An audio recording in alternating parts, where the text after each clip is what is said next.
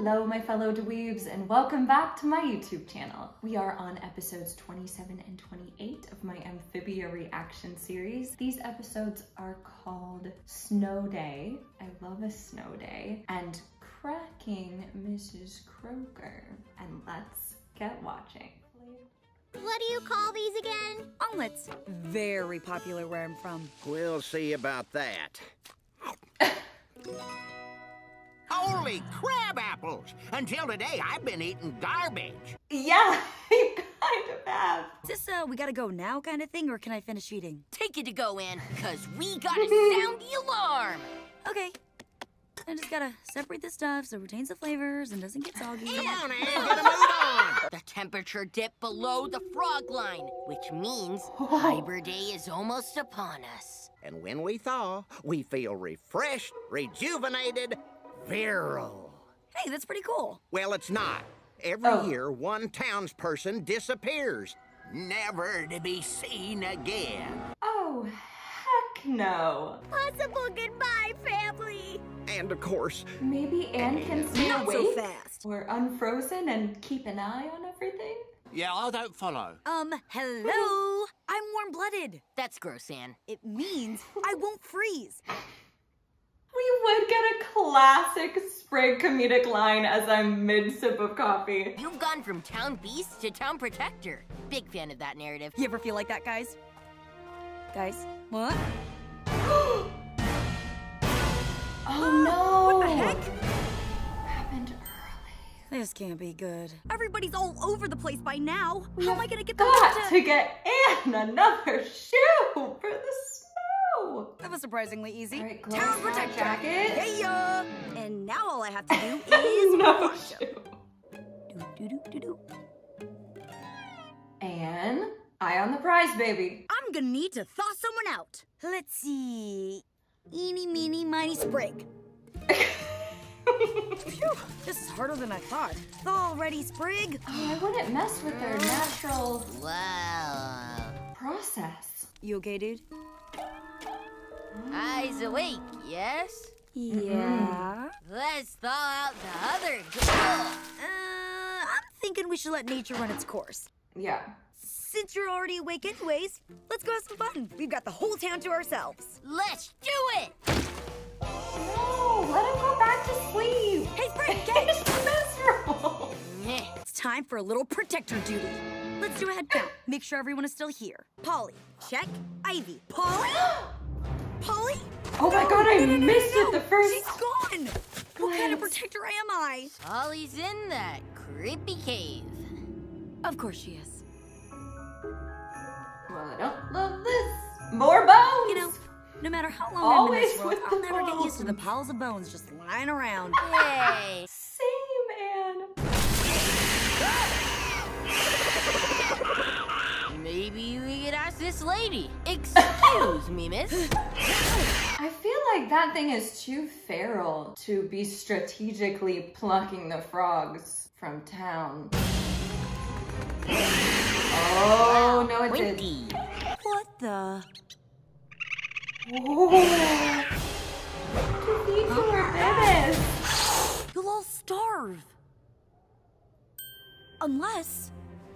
The omelet? Perfect. Maybe just a little more. Now that's a protector. I was a terrible town protector, you guys. I slacked off when I should have been watching you. I unfroze Sprig when I got bored. I'm fine. you admitting that means you're more responsible than you think. Really?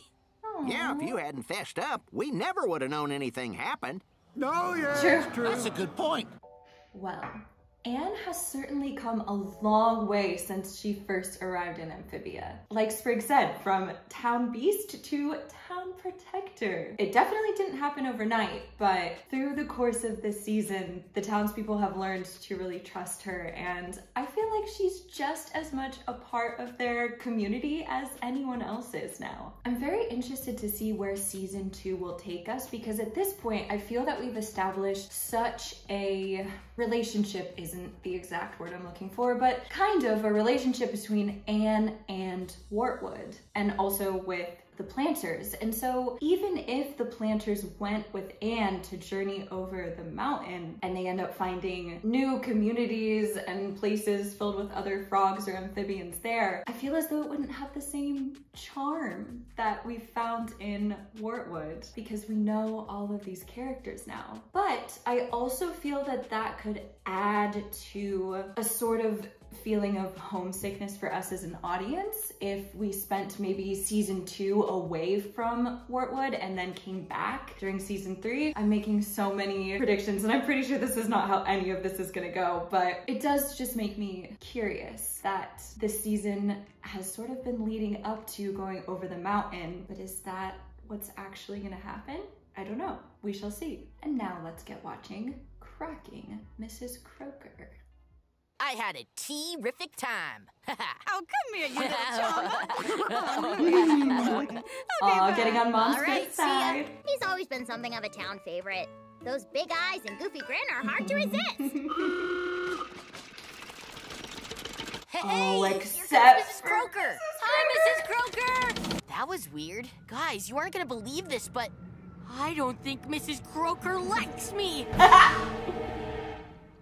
Huh.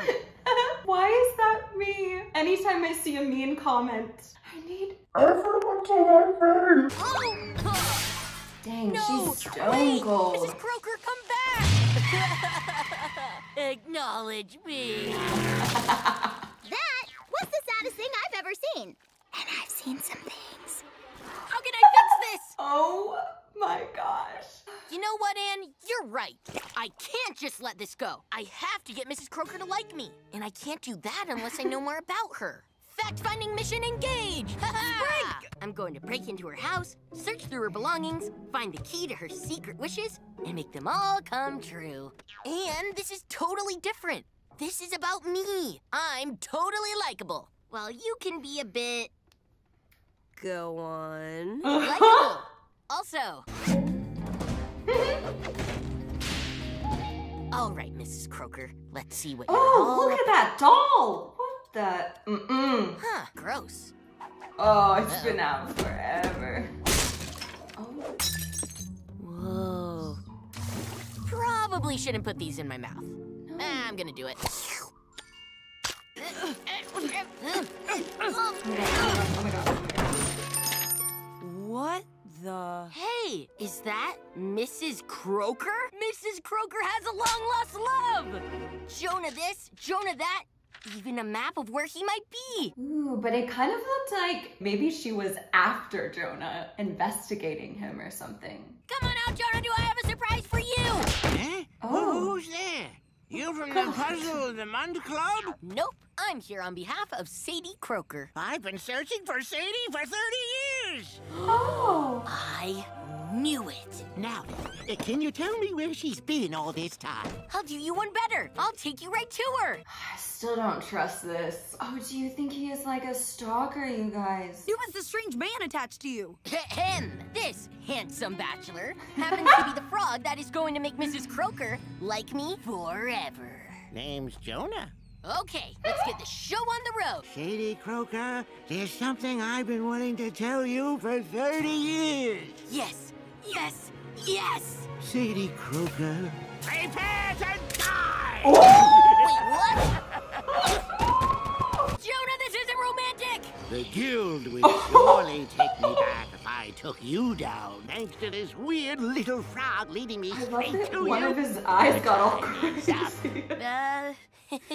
I'll save you, Mrs. Croaker! Oh. Step I aside, don't boy. think she needs saving. Yes! Go off! Oh Put my. your clothes back on, you pervert. Woo! Yeah, Croaker! Oh! This little bumble. Whoa. I wanted to get you to like me, so I kind of snuck into your house and secretly went through all your things.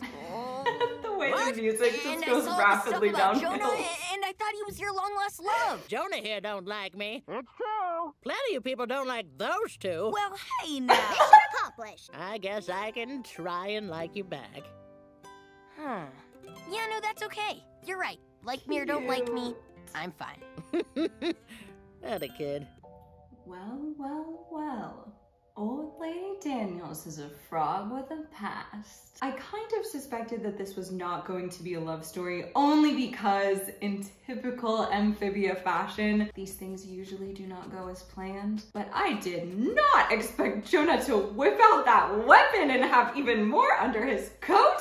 This show really does get dark when it wants to. But Old Lady Daniels held her own. She was whipping that cane, whipping it and working it. And she has little Archie looking out for her too. But oh my goodness, I found the premise of this episode to be so relatable. I've gotten much better about it these days than I was when I was younger, but younger me was quite the people pleaser. I really needed anyone and everyone to like me, which is obviously an impossible mission. And I feel like when I would come across someone that didn't like me, I would try even harder to make them like me, which would then in turn make them like me even less. And especially if the thing that was turning them off in the first place is the fact that I'm quite earnest, then yeah, it just backfired terribly. But these days I've gotten much better about that. Sometimes you just gotta accept that people may or may not like you, and most of the time it's not even personal. I mean, sometimes it is you too, and then you just gotta deal with that. Oh, this is a fun one. Okay, question for the comment section. Would you rather have to eat Mrs. Croaker's entire bowl of expired candy or spend a night during a thunderstorm in the dark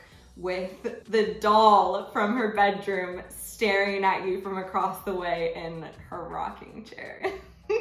Let me know in the comments down below. See, I ask it, but now I don't want to answer it because that's a tough one for me because I'm a big chicken. Y'all know that, but I also have a very weak stomach, so I might have to go with the doll and just remind myself over and over and over again that it is just a doll and it cannot hurt me. I hope. As always, thank you so much for watching, guys. Be sure to give this video a thumbs up if you enjoyed and subscribe to my channel for new reactions every week. And if you would like access to full-length reactions, early release to my videos, and a whole bunch of other fun stuff, check out my Patreon page, patreon.com/AliciaDweeb. And I will see you dweebs later.